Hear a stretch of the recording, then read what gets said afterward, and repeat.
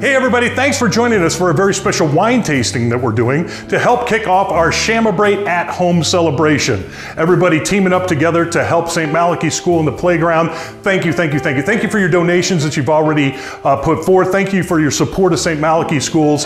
And it's a big start to what we really need to get done here. And speaking of, we wouldn't have been able to get this started without our sponsors to really kick things off. So thank you to our silver sponsor, Plainfield Oral and Maxillofacial Surgery, and also our bronze sponsors, Daymart Services and Kids Count Therapy. Thank you for getting us started.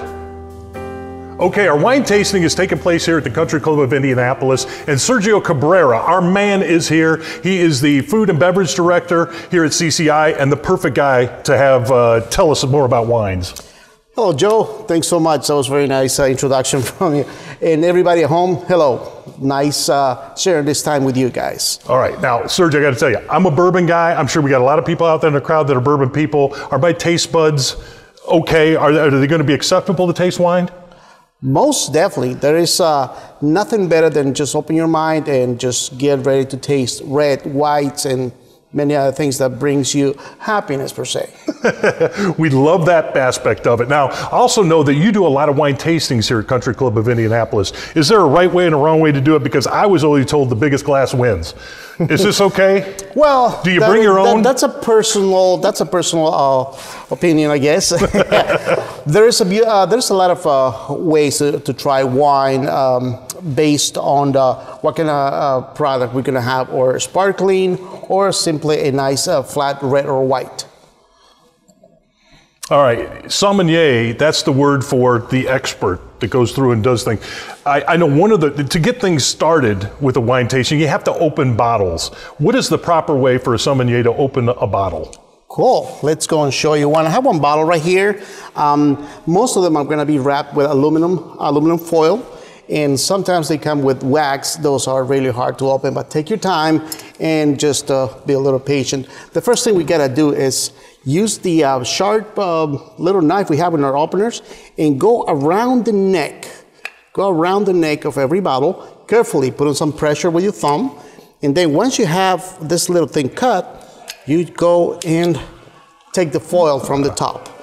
Best part is you need to take the foil on the second lip of the bottle. That's gonna be safer and, well, also elegant. I never noticed that. There are multiple lips on there. That's what that's for, on the top of the bottle. That is correct. That is correct. Well, the next step is to just insert a little metal screw into the cork, preferably in the center of it, and just twist this a couple of times all the way to the end if you can, and just pull the cork gently, and with a little bit of pressure, you take the cork off. Nice. That pretty much is the basic part of it. Are champagnes any different? Yes. Well, thanks to technology these days, we have some champagnes or sparkling wines that they have a corkscrew, but let's go for the traditional way to open a bubbly one. So what we do is we just peel, and again, we peel the aluminum part of it, and we're gonna find a little bit of wiring that holds the cork with the label. So what we do is just pick and turn. We got to be very careful when we do this, because sometimes the pressurization of the bottle can make the cork blow. So now what we're gonna do is just put a little pressure and voila, time to enjoy. This is where you put your head underneath, Serge. That is exactly right. That's awesome. So that's a sign of a good champagne or a bubbly wine, though, to have some of that happen. So, okay. Yep. Well, let's try not to have the bubbles spill all over your hand, but that was a very pleasant surprise. Okay, now some of the other things we have here. What's the bucket for? Well, the bucket is very simple. There's times when you have a tasting that you go from a white to red or a sweet wine that you are, let's say it's not your favorite. So what you do is you taste, okay, and you pour the rest on it, or it's called as a spit bucket. It started in the 1600s too. When you are not happy with the wine, you just spit it back. Or if you don't want to drink it, spit it over there. I find that rude. I think you should always take it all the way down, no matter what. I don't know, that's just me. I agree with you. I agree with you. All right, so how should we start a wine tasting? I know people are starting to get thirsty. So do we start, what is it, dry to sweet? Is that? Well, there's a way. There's a lot of places that do from whites to reds, dry to sweet. The reason for that is it's all about the flavors and textures. If you start with a sweet wine in the beginning, you're pretty much gonna kill the taste buds going towards the dry. You're gonna make the dry ones taste unnecessarily unpleasant. Okay. So you wanna go from the dry to the sweeter because it's the most intense. Okay. So from what we're gonna taste here, what should we start with? Maybe the rosé? All right. Yes, perfect. Well, we're gonna try this rosé. This one is called Pierce Par. It is an Alsace Brut rosé, which means we have some bubbles in it.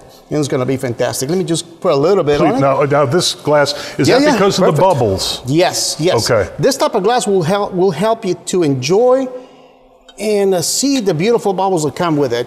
Also, will help you to feel the bouquet and the beautiful flavors that has the wine inside. Okay. At this point, we're gonna find.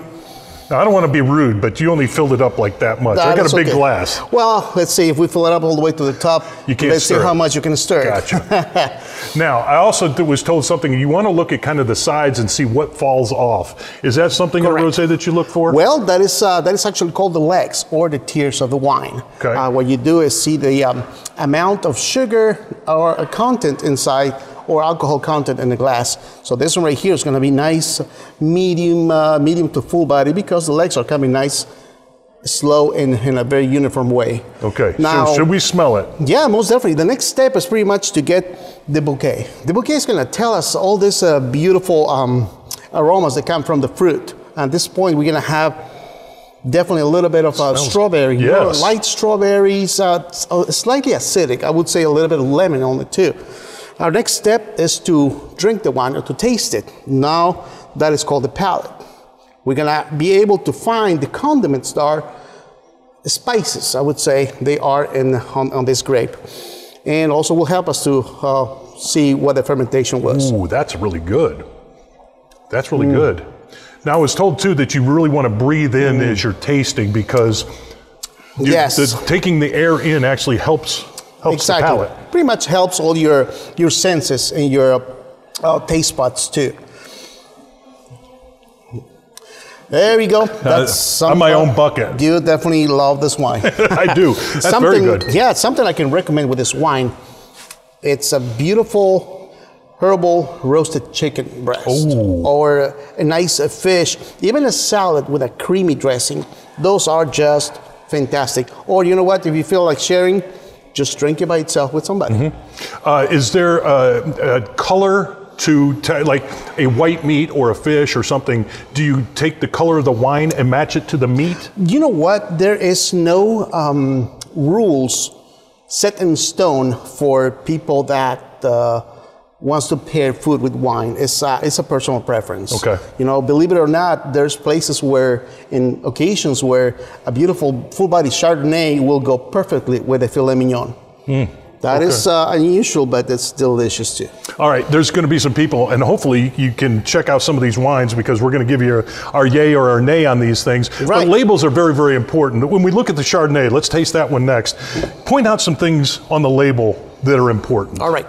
Well, label is pretty much the marketing aspect of any winery or any wine. In this case, we're talking about Orange Swift. It's called the Mannequin. It's a beautiful Chardonnay. Has a beautiful reputation, and they're very artistic. All their labels are completely out of this world. This one has a bunch of mannequins. Well, that's why it's called the Mannequin. So let's go and take a little taste of this. All right, so this is the bigger glass. Yep, that's a bigger glass. Is there a reason? Glass. Yes, these are called the Bordeaux glasses pretty much. What it does is it concentrates the bouquet on the medium section of the glass, so you can actually have a better aromas and display of spices that comes in it.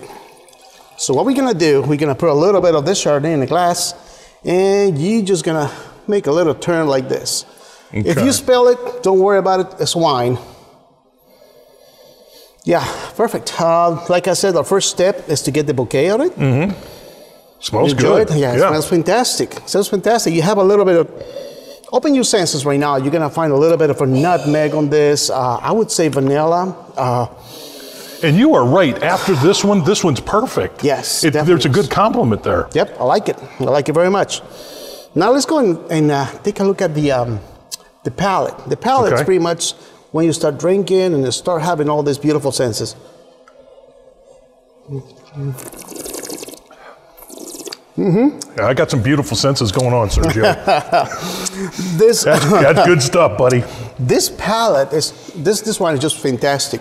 It's gonna bring you some honeydew, a little bit of molasses, which is really rare for a white wine, vanilla, and also peach. Nice and smooth, slightly acidic, but you gotta consider one thing. Looking at the legs, this is a full body white and definitely enjoyable. Something Mannequin. Something I can definitely recommend with this is, don't judge me for this, but I can definitely tell you a nice New York strip steak will go really well with this because of the fat and the acidic factor of that. Also, fish, a nice oven roasted chicken, even the chicken Alfredo sounds really good with this. Well, cheers. Delightful. Or just some cheese. Oh, cheese platter. Yes. Oh, I'm big into that. Yep. Charcuterie boards too. Love it all. All day long. All right. Temperature of wines, maybe something we could get. I'd have helped you. Temperature of wines. Is there an important, does it matter? Yes, the temperature in wine is actually something very important for people that likes to have their whites chill and the reds room temp. Okay. But I personally think, and this is something very interesting too, to drink a white wine slightly to room temp, you will enjoy the grapes the most because your taste buds are neutral, are not frozen, are not chilled. Right. You know, so you are ready to taste just the wine at its best. Okay. Of course, Europe, Spain, Italy, they start actually chilling red wine too, which I'm very surprised. Tastes quite good. Not my personal preference, but yeah, I definitely recommend a nice cold or chilled white wine. Okay. As we get to our last one here, and I believe it's going to be, is it a cab? This is a Cabernet Sauvignon, yes. Grapes. America does a really good job of doing our own wines, right? It doesn't, you don't need to pay the extra of shipping them over here. We have some pretty good selections here, right? Yes, correct. California especially, Oregon, Virginia, they are places that have been actually blessed with the terroir, you know, the land, the soil is fantastic, especially California these days. Now what we're gonna do is try, this is called the Theorize, and I think you all gonna enjoy this at home too. Theorize Cabernet Sauvignon 2018. It's 100% Cabernet Sauvignon. So now there is something very interesting to do. We just drink white wine in this glass, so since I didn't provide enough glasses, what we're gonna do is we're gonna rinse the glass with the same wine. That way we avoid confrontation. I hate to see that. There we go. No confrontation here. Okay, well, I should actually follow that. All right, let's go, let's get to it. Beautiful Cabernet Sauvignon, a big fan of this one. Theorize, Napa Valley. Oh gosh, yeah. Well, the legs on this are, you can tell, it's much slower kind of going down the outside of the glass. Yeah, well, what you're gonna see right here, let's look at the colors. We're looking at the legs too. Right. They are nice and uniform coming down slowly. That means the concentration of alcohol and sugar are higher, which is healthier. Per se. It's good for you. Yes, it is. Let's look at the color right now. It's a beautiful dark ruby red, which I love. Sometimes Cabernet Sauvignon can be nice in petroleum dark, which drives me crazy. Let's see, bouquet. Very well balanced. Nice spices. I would say nutmeg, thyme, a little bit of cedar. You can find with this wine. Oh yeah, definitely yes. The bouquet, if we actually pay attention to that, like I said. Oh, you did a slurp thing. See, I'd get in trouble. I'd be all over my white shirt if I went. Oh man, this is good stuff. Oh, that's a good. Are we supposed to cheers? Are you supposed to clink glasses? I do that without a reason too. So okay, yes, there's no right or wrong. Absolutely, no. You can do that all day long if you want. Let's go with the palate right now. We can have a little bit of coconut, molasses. I would say cigar box or cedar too. Oh man, this is all over the place. Best part of this red wine is if you wait a minute or two, let it breathe. It's gonna taste phenomenal. And this is the kind of wine that you can share with a nice steak. You know what? Even like a fettuccine alfredo I was thinking of. Or why share it? Just drink it by yourself. Well, cheers again. Well, cheers. And it's great for fundraisers. Oh, yeah. That's the fun part of it. That's right. Well, I don't know about you. I've learned a ton, and I hope you have too at home. Hope you're enjoying your day. We're going to get going here and maybe try a little bit more off camera, but you do the same thing at home. Sergio, thank you so much for being here. We really appreciate it, and thank you for all the knowledge here at the Country Club of Indianapolis. Joe, it's been my pleasure. Everyone at home, cheers. Well, thank you to our sponsors. Again, our silver sponsor, Plainfield Oral and Maxillofacial Surgery, and our bronze sponsors, Daymart Services and Kids Count Therapy, and to our buddy Sergio. I feel like I make a lifelong friend. I've learned a lot about wine. Hopefully you have too.